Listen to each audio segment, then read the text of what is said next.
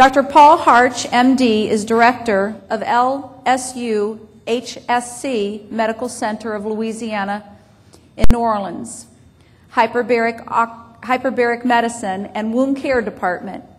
He is also the medical director of LSU Hyperbaric Medicine and Wound Care Fellowship Program and clinical associate professor.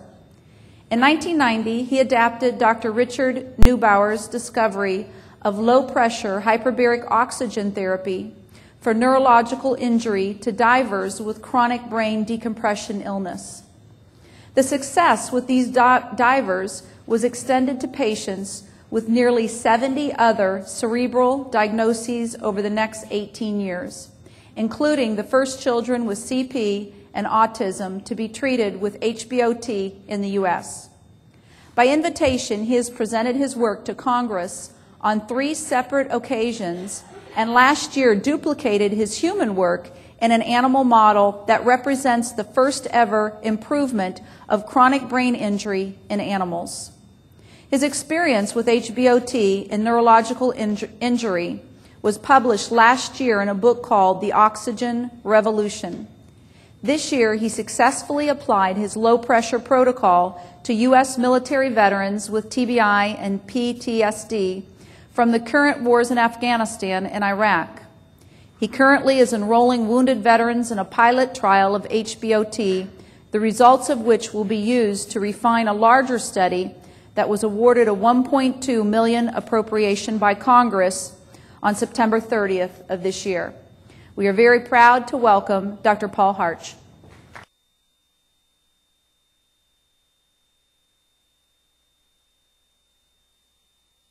See it.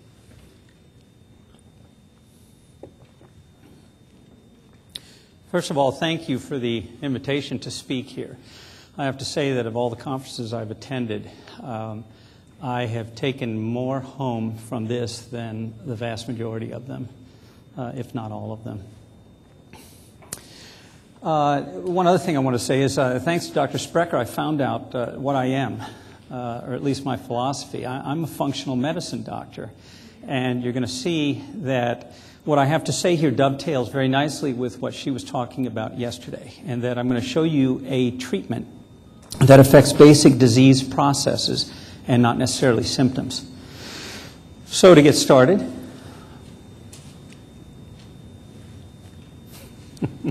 there we go. I'm going to start with some case presentations.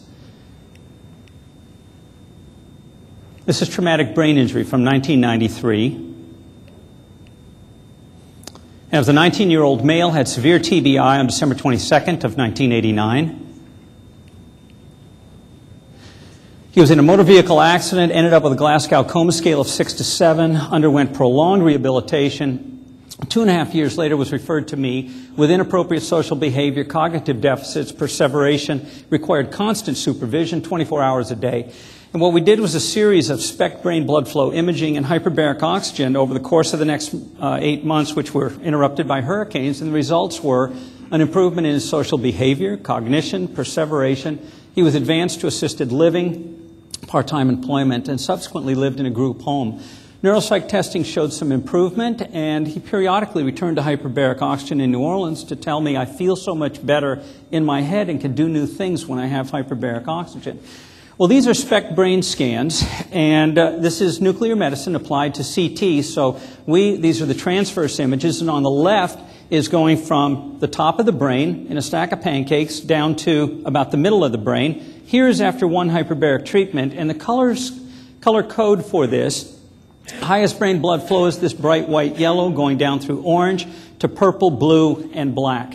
And what you see, each one of these images, we're looking up from the patient's foot. So right ear is here, left ear is here, front of the face, and the back of the head. And if you look at the diffuse heterogeneous pattern on here with this variability in perfusion, especially on this lower row, and you look what happens after one hyperbaric treatment, there's a fairly dramatic improvement in brain blood flow. Here's the lower half of the brain.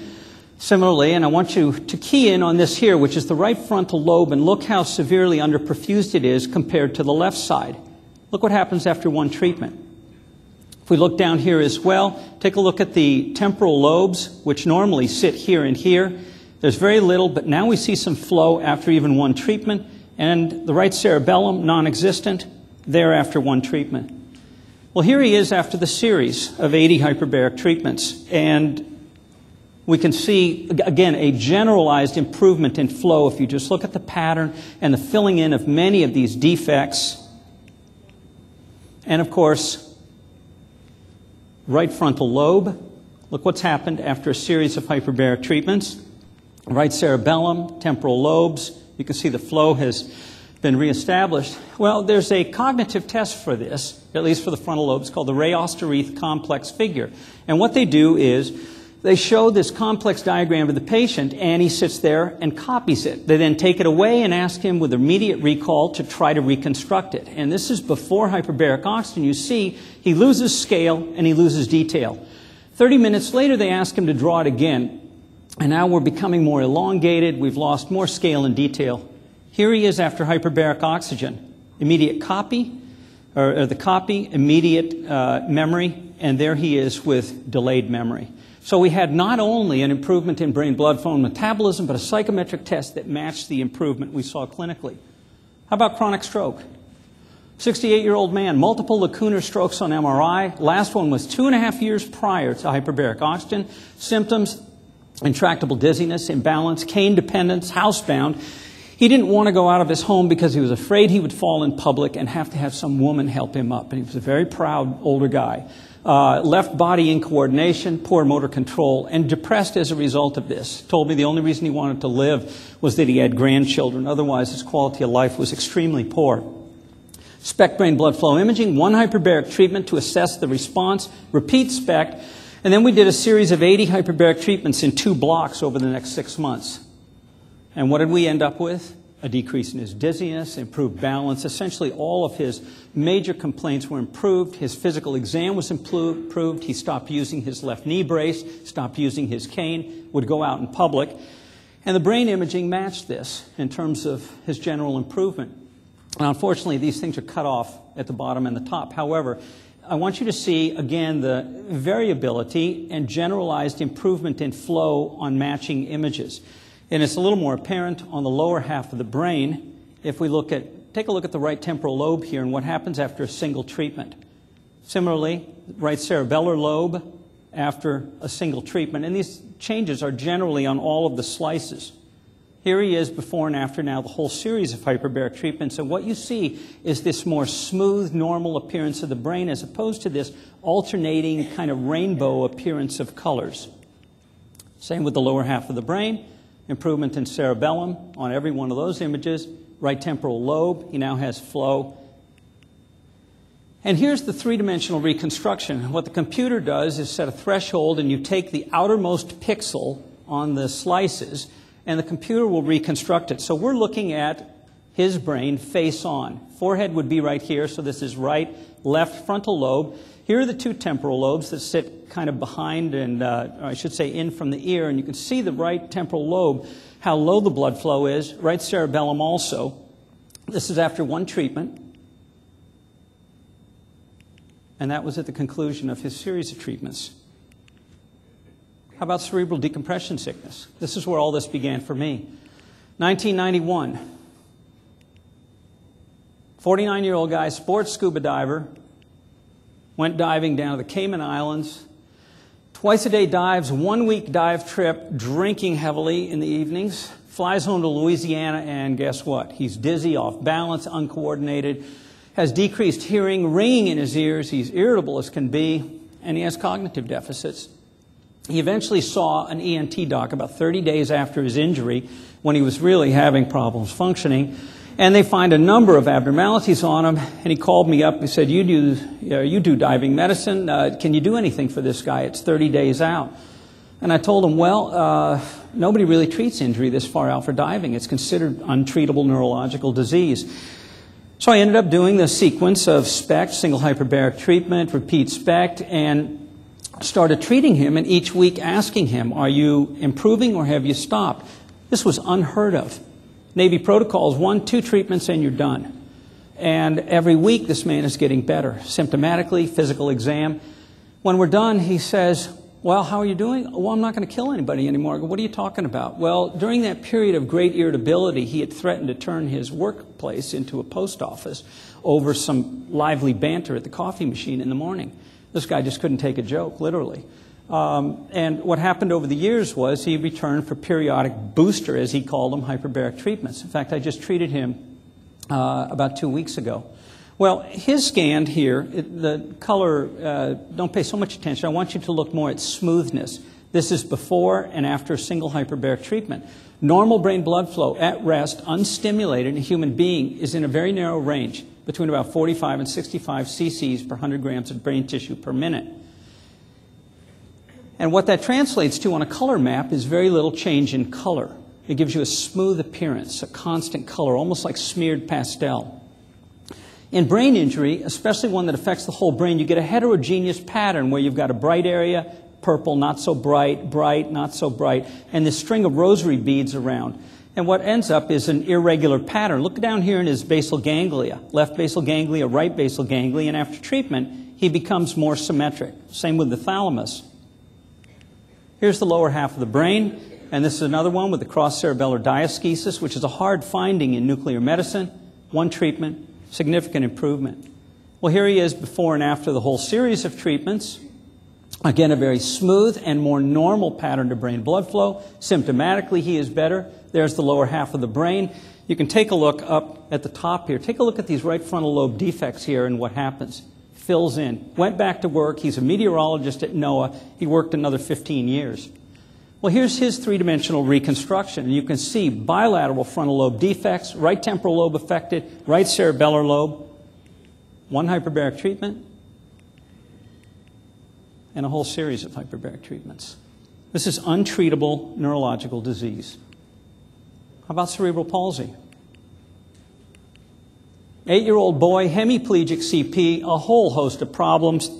Spasticity, uncontrollable behavior, cognitive problems, attention, concentration, constipated. He has an autonomic injury. He's incontinent, 8 years of age. Boy, that's no fun. Scan, dive, scan sequence under an experimental protocol that we were using at the time. Hyperbaric oxygen in 2 blocks. Repeated his SPECT, reevaluated him, had a generalized improvement in all of his major dysfunctions. And here are now the sagittal images. So remember, constancy, or I should say normal human at rest unstimulated brain has a narrow range of blood flow. Look how variable this is. We've got purple, we've got blue areas, we've got yellow gaps. Here's one hyperbaric treatment. And here he was at the end of the series. Now you don't have to be a radiologist to read this. Here's his 3D. I want you to concentrate on his temporal lobes and the inferior frontal lobes. That's baseline, one treatment, and a series of treatments. How about Alzheimer's? 58-year-old architect, diagnosed with Alzheimer's 500 years, or 5.5 years, before. That's not Alzheimer's, that's real dementia. Started on Aricept, continued to decline. They added or switched to neotropin. Then they started Exelon. They increased it to a maximum level 6 weeks before hyperbarics. He started CPAP because they had diagnosed that likely the cause of his Alzheimer's may have been his sleep apnea for 12 years. His wife noted some improvement with the Exelon, but he plateaued. He came down to New Orleans, and I ended up treating him with a series of hyperbaric treatments, and what we saw was a progressive slow improvement. The neuropsychologists at the University of Oklahoma who were testing him saw for the first time in his testing that he not only stabilized but had an improvement in memory. Here are his baseline scans, and what I want you to do is keep an eye on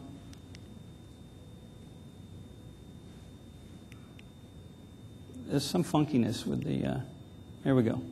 Okay, I want you to keep an eye on the classic areas back here where Alzheimer's is manifest. And you can see the gaps and so on. As we go through one treatment, 40 treatments, and 80, you're going to see these fill in. You see how it becomes more confluent back here in all of these images. That was one treatment. This is 40. And, I'm sorry, it deleted it. That was 80. I think we'll get all the 3Ds on this, however.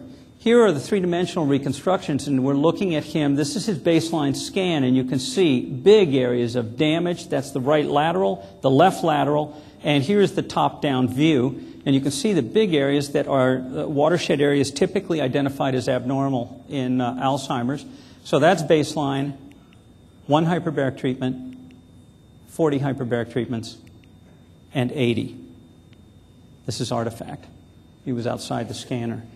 So we have improvement in brain blood flow, improvement in his Fulstein mini-mental status. It went from 9 to 13, and improvement in his memory scores.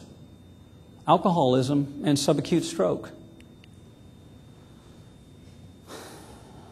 Middle-aged man ended up with, essentially from his alcoholism, had a cardiac problem, atrial fibrillation from a cardiomyopathy, and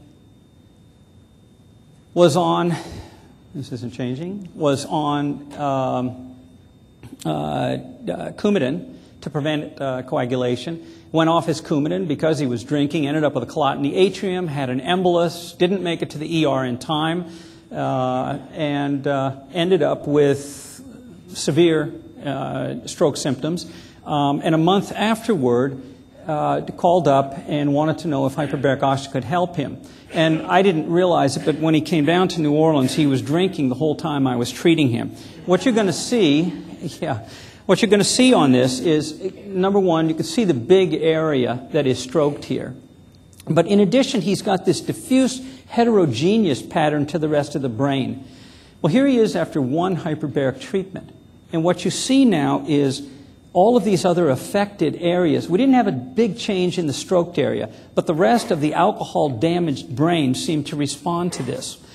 I had him on video, and when I was interviewing him, he had dense left-sided neglect, very slow with his speech. This man was a multimillionaire, entrepreneur, and he had turnover power of attorney of his companies to his sons. And after this very first treatment, he was up at the scanner, and they called me from the hospital, and they said, your patient wants you to come over here immediately. I said, oh, I hope we don't have a problem. No. He said he has to talk to you. And he's perched right in front of the door that you come into from the back area of nuclear medicine. I walked through the door, and this guy who was speaking in a very slow and methodical cadence and having trouble putting his sentences together says to me, Dr. Harsh, have you thought of the entrepreneurial possibilities of establishing neurological treatment centers with hyperbaric oxygen? I didn't need to go look at his scan. Anyways, we treated him. He had a marked improvement in his motor activity on the affected side of the body. We didn't see it so much on his imaging, but the rest of his brain, here it is after the treatment, has this smoother appearance. And as I said, he was still drinking while we were treating him. He subsequently got power of attorney back from his sons, took control of his company. Here's the 3D from the right side. You can see the big defect where the stroke is. 1 treatment, a little bit of a difference. And then after 40 treatments, not much difference really in the size of that big stroked area. But the rest of the brain was more affected and responded. Well, how about dementia, which I like to call normal aging these days, because it doesn't seem like we can have a good diagnosis of dementia and what it is. But this is a 72-year-old guy who, as we found out, was being propped up by his wife until she died. And I thought that was fixed. That's faster than I could talk. Long story short, he had a number of GI bleeds. He was fully demented, and he got on the road to go visit his family. And in the process, got stopped by police, ended up in hospitals, diagnosed with dementia, given some fluid for dehydration, and discharged. And they finally called me up when he reached the home of his relatives, and he was getting up in the middle of the night, all of his clothes off, and chasing the children around the house. And I said, we've been trying to get him treated for a number of months. Whatever you do, don't put him on a plane, because you're going to be at 8,000 feet altitude, cabin depressurization. Oxygen is 73% of surface. I said he'll be hypoxic in flight, and you're going to have a meltdown. Well, the next phone call I got was from Houston. The federal marshals took him off the plane because he decompensated in flight, had a psychotic type of episode, got hospitalized with this psychosis, and was diagnosed with pneumonia and sent out. He finally came over, and we treated him. And what I'm going to show you, here is his brain scan at baseline. And you can see, now this was a chronic smoker drinker. He'd been knocked out in a bunch of bar fights, and he had a carbon monoxide episode. So that's why I talk about normal aging. This was, I guess, a normally aged man in America. I hope not. But anyways, take a look at all of these areas, that temporal lobes bilaterally, frontal lobes. And here he was after one hyperbaric treatment. And there he was after a series of 40 in 1 month. He now went back to independent living. This guy was under 24-hour supervision before that. I found out he just died 2 months ago, but that was 5 years ago. Cost savings there was immense, not to mention quality of life. How about toxic brain injury? Biggest chemical spill in the United States, Bogalusa, Louisiana in 1994, I think it was. Nitric oxide and oxides of nitrogen. Essentially, a rail car had exploded and spewed chemicals all over the city, and quite a few people were caught. And this is a very well-known person in that city who was one of the first responders. Everybody was rushed in, first responders, to a gaseous poison explosion, and nobody had any respiratory protection. So all the firemen, all the police, all the paramedics were injured, both lung and brain. And talk about heterogeneity. Here is the brain scan over, a year now, almost. It was 96. It was a year after the injury, and you can see this diffused heterogeneous pattern, and there is 1 month of hyperbaric oxygen. Here's his 3D before and 3D after, symptomatically markedly improved. So what's going on here? 8 different diagnoses, 6 different and or mixed pathologies, 7 chronic or stable clinical states, 1 was subacute, the decompression, a single therapeutic modality, and 8 identical, let's call them very similar, clinical and blood flow imaging results. The suggestion here is that hyperbaric oxygen is acting in a generic fashion as a generic drug for generic chronic brain pathology. If we try to look at this in globo, we can pretty much divide these into neurological and intellectual disabilities. What is a neurological disability? It's a disability that has dysfunction in a number of areas: memory, cognitive functioning, sensory motor skills, speech language, organizational skills, information processing, affect, social skills, or the basic life functions. And examples of these are numerous. The list is too long, but just to give you an idea, I mean, CP, MS, muscular dystrophy, apraxia, traumatic brain injury, strokes, Parkinson's, epilepsy, autism, etc. And according to the definition, intellectual disability is an IQ below 70 to 75, significant limitations in 2 or more adaptive skill areas that are manifest before the age of 18. Well, the adaptive skill areas, there are 10 of them: communication, self-care, home living, social skills, etc., etc. In the U.S., it's estimated there are about 7.5 million people with intellectual disabilities, which is about 2.5 to 3% of the population. Most of them are elected to office in Washington, D.C. every year. In the world, it's about 156 million people in 1994, so the number is much higher now.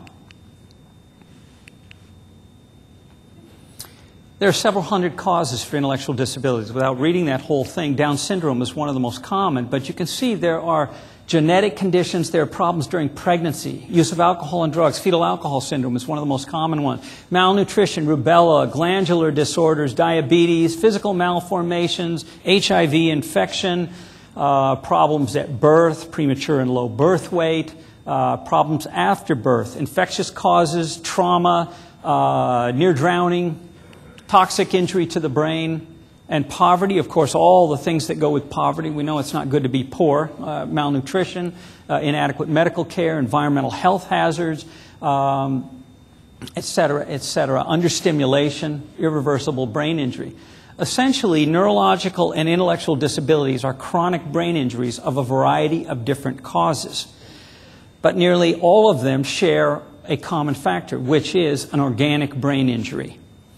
And the key here is that regardless of the type of insult, if we take infection, trauma, loss of blood flow, i.e. ischemia, hypoxia, run electricity through the brain, as in lightning. Just about any of these causes, there are subtle and not so subtle differences with the acute primary injury. But the second the injury is imparted, what happens? The inflammatory process takes over.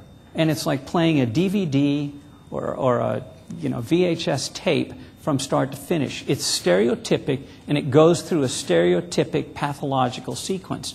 And what happens is, at the end of the day, we've got fairly common generic pathology with many of these different types of causes to neurological and intellectual disability. And it's this common pathology that's the target of hyperbaric oxygen. Acutely, surprisingly, even though there are differences in the different types of insults, hyperbaric oxygen acts in a very common way there on reperfusion injury. And I don't have time to go into that today. So what I wanted to look at was mostly hyperbaric oxygen in chronic neurological conditions. And there's a refined definition now, which is, and this goes to Dr. Sprecker's comment, hyperbaric oxygen is the use of greater than atmospheric pressure oxygen as a drug to treat basic disease processes and or states, and hence the diseases. So what we're doing is treating the root cause of the problem. And what's been shown now throughout the years with hyperbaric research is that you can grow new tissue, increase fibroblast proliferation, increase bone mineral density and healing, angiogenesis, epithelialization. You can change the oxygen capacitance. And just last year it was shown that in normal humans and mice, repetitive high-pressure treatments release our own stem cells from our bone marrow into the circulation. And they claimed that they homed to extremity wounds. Didn't measure it in the brain. The prototypic model for angiogenesis in hyperbaric medicine is the external beam radiation necrosis model. And as you know, for head and neck cancer, it's Dr. Marks who worked this out.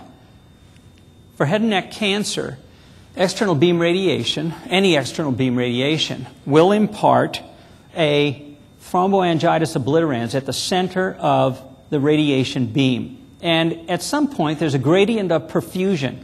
And that gradient of perfusion establishes an oxygen gradient. Sometimes, depending on the radiation dose, this can be a matter of weeks or months. Other times, it's years. If you do one hyperbaric treatment, you steepen that gradient pretty dramatically. And it skipped a slide. But as you do this repetitively, you grow new blood vessels in. And let me go back because I want to show you that sequence a little bit better. Well, it deleted it. It's not on there. But anyways, what happens is we have this one hyperbaric treatment will steepen that to about 300 millimeters. And then repetitively over time with repetitive hyperbaric oxygen, you will grow new blood vessels in. What's happened is they've measured this out now over 10 years, looking at PO2 in the normal mandible versus PO2 in the radiated one. And what you achieve is about an 80% of normal oxygen level, which is durable as far out as they've measured it. So what we're doing is we are stimulating growth of new tissue that remains for years and years. Well, when this was first discovered, people didn't know the intervening mechanisms. I mean, if you plug in hyperbaric oxygen on a daily basis and the output is growth of new tissue, what do you have to do? You have got to somehow go through the DNA to stimulate production of new cells. And what's happened now in the last 10 years with molecular biochemical techniques is they've shown that we are upregulating platelet-derived growth receptor mRNA. Changing oxygen capacitance, platelet-derived growth factor receptor is increased, growth factor receptor increased, downregulation of intracellular adhesion molecule, which is more for acute injury, increase in vascular endothelial growth factor in acute wounding, an increase in procollagen mRNA. So look at the precursors here of protein synthesis. The only way you can get mRNA is by stimulating the DNA. Well, the question arises is how much additional oxygen over atmospheric pressure is necessary for DNA signaling and upregulation of growth and repair hormones? And the answer is we don't know for sure exactly in any given patient, but it appears that there's an entire range of oxygen signaling that can occur, all the way from just supplemental to hyperbaric conditions. So, if we could review that, this goes back to the 1600s. Between the 1600s and the late 1890s in Europe, Hyperbaric medicine, if you will, flourished. There were what were called pressure baths in many of the major cities, and people would go in these and stay for hours at a time to treat whatever malady they had. They eventually died out, and I'm not sure exactly why. It's not recorded well. I have a feeling it's got to do to, or has to do with lack of explanation of the science behind it, but I also think they probably generated decompression sickness in a lot of these people. You go in and stay for hours at 60, 65 feet and come out, you can end up with decompression sickness. Well, what happened in the early 30s, or early 1900s, up to 1930 in the United States, Dr. Cunningham, University of Kansas City Medical School, while he was in Colorado looking over Great Gorge, was realizing that the Spanish flu had a much higher mortality, as did other conditions, at altitude. And so if a reduction in oxygen via altitude had such an effect on a worsening of disease, maybe a slight increase might help disease. And so as he put his chamber in Kansas City, before it was even up and running, they were going to test it in animals, he was brought a dying medical student from Spanish flu. And he put him in and treated him and saved this guy's life. Well, the pressures, it turns out, he was using, just air, hadn't been using oxygen, was 1.3 atmospheres. So a 30% improvement in pressure and oxygen was enough to benefit the lungs and salvage a variety of these patients. Well, he started treating all sorts of things, and to this day, as one of the few people who's ever been able to reverse the positive syphilis test. But this really was dormant for years until 1970, when Dr. Neubauer began applying 1.5 atmosphere, 100% oxygen over here in Lauderdale by the Sea to multiple sclerosis and chronic stroke. In 1989, I was telling some of the people in the back here a little bit earlier, this started for me with a guy with an acute paralysis from a motor vehicle accident. And we were able to reverse this paralysis. He walked out of the hospital in 17 days. From there, I started treating a variety of neurological conditions over this range of pressures and oxygen concentrations. In 2001, Colette made a mistake in the CP randomized prospective trial they did in Montreal and thought they'd give a placebo to the control group. What they gave was 1.3 atmospheres of air. The oxygen group got too much oxygen. And what did they have statistically? Significant improvements, far greater than physical therapy or any other therapies achieve in both groups. And what was the answer? 1.3 of air had a beneficial effect on that pediatric brain injury. Heuser, 2002, 24% oxygen, same low pressure, looking at injury in autism, toxic brain injury. Rosenel in 2006, 1.3 of 28% on autism. So the point is, what we're getting is evidence across this whole spectrum that hyperbaric oxygen, or I should say even increased amounts of oxygen, can signal DNA and affect changes. Well, how did this begin for me? It started with that paralyzed patient and then the divers, and started asking questions about the divers, had a conversation with Dr. Neubauer, and it was based on Dr. Neubauer's idling neuron hypothesis, which is what I was showing you with the imaging. What he did was take a lady, 60 years old, 14 years post-stroke, major middle cerebral artery stroke, and here she is before hyperbarics, and this was one treatment, and look what happened out here. A differential increase in blood flow. And the idea was, after 14 years, you could have brain tissue that wasn't just dead or alive, but alive and non-functional. Well, we know that's true for stunned myocardium, we know it for the lung, we know it for all sorts of tissues. He treated this lady repetitively and had a significant improvement in function over the next 16 months. This was untreatable neurological disease. Well, we started doing this in divers and boxers. Eventually, we did an IRB-approved study looking at close to 200 patients, and the purpose was to evaluate this Neubauer effect. And what we found was that this was acting in a generic way across a lot of different pathologies. And I don't know how much time I have left here, so I'm going to hurry up a little bit. Okay, so we had an independent review of this done by one of the world's experts in SPECT brain imaging, and what we found were significant changes in blood flow in significant areas of the brain. Well, what finally happened, I presented this at a lot of meetings, and, you know, this is scientists. Well, you know, those are just old cases. It's not really believable unless you have an animal model. So what did I do? We adapted the focal head bonk model of cortical brain injury. Well-known model. You drop a weight on the brain, bonk. Actually, we take a little piece of bone out first, but you drop a little weight on the brain. And within 30 days, what happens is it's like a focal cortical stroke, but you also contuse the underlying hippocampus. And the rats end up with a spatial learning and memory defect. And you can measure this. So it's a long story, but the short was we did a controlled experimental trial in animals. And we had 3 groups. We had an altitude control group that stayed in Albuquerque, and we had 2 groups that we brought to New Orleans. So we went from 5,600 feet altitude to sea level, and what we measured was blood vessel density on the side of the injury. And you can see over time, the animals have a little bit of improvement in blood vessel density as the healing takes place. The air group that came to New Orleans had a little bit more, probably because they came to sea level, then back to altitude, and the hypoxic stimulus then stimulates angiogenesis, we believe. But the hyperbaric group had a major improvement in blood vessel density. Well, simultaneously, look what happened to cognition. The rats are on a 270-day slide where they lose progressively more and more memory ability. The altitude group is on that slide. Coming to sea level and going back to a hypoxic environment was a bozo no-no. These guys didn't do very good. But the hyperbaric oxygen did. And the correlation between this and the improvement in blood vessel density was 0.64, which is highly significant.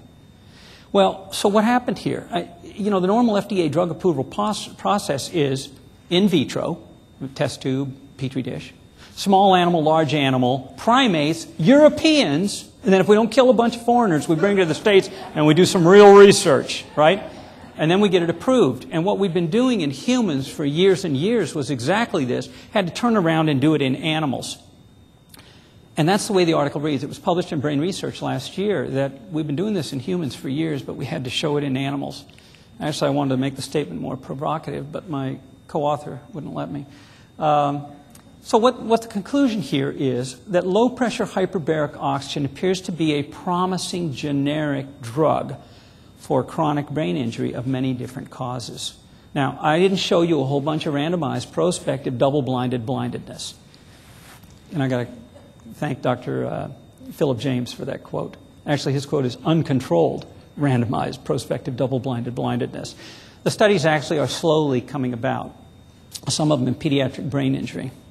And there's one caveat I want to leave you with. After doing this for years in approximately 70 patients with chronic traumatic brain injury of all degrees of severity, earlier this year, I applied this to 4 or 5 of our veterans from Iraq and Afghanistan with traumatic brain injury and PTSD, and we had the same result. Same result as the rats.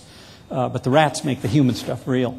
And what's happened now is we are in the midst of a little pilot trial. The first 3 guys just completed all their treatment and testing yesterday. All 3 of them are improved. We've got another group that are coming. And we just got an appropriation from Congress to do this on a larger scale in a randomized trial later next year. Anyways, thank you very much.